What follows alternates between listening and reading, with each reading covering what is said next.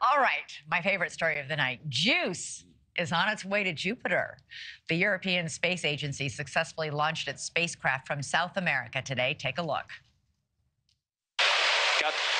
4, 3, 2, 1, top.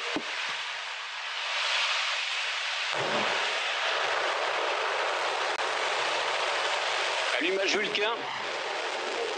Allumage AP, décollage.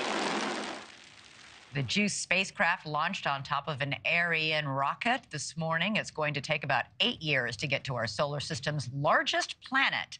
Once it's there, sometime in 2031, it'll be looking for extraterrestrial life on the planet's 3 moons. The moons are believed to have underground oceans where marine life could possibly exist.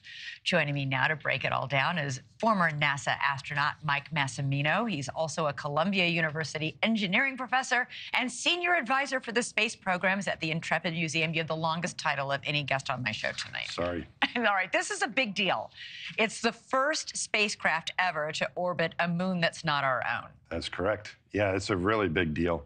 Very interesting, too. We've had spacecraft going to Jupiter for many years. And in the last few decades, there's been evidence that the moons of Jupiter, which we thought were just kind of like frozen rocks or not could ever harbor any life, are warmer than we expected.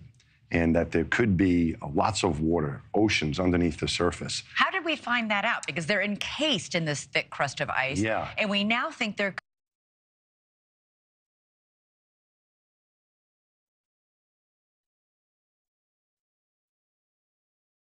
ice on these 3 moons. Well, the astronomers are very clever. So on the previous missions like Galileo and Juno, which is a spacecraft there now, they're able to do things like look at the gravitational pull between Jupiter and the moons. They can take temperature readings, and the moons are warmer than expected.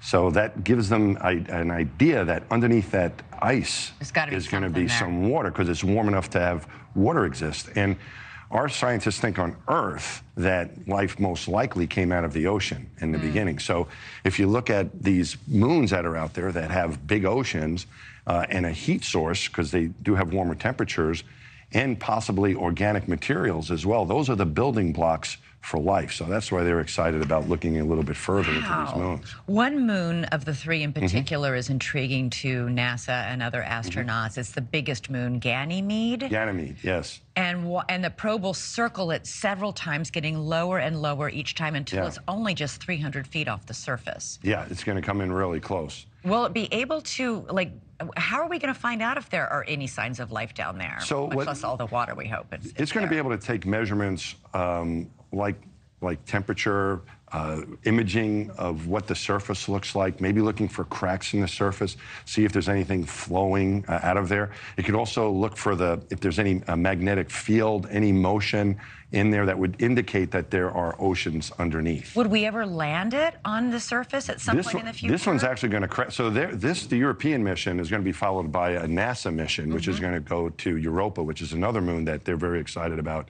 But this one, as you mentioned, is going to get closer and closer. The plan is to crash it into Ganymede, but they're going to be careful about that because there are signs. Well, you can learn a lot when you impact something. You can learn a lot about it.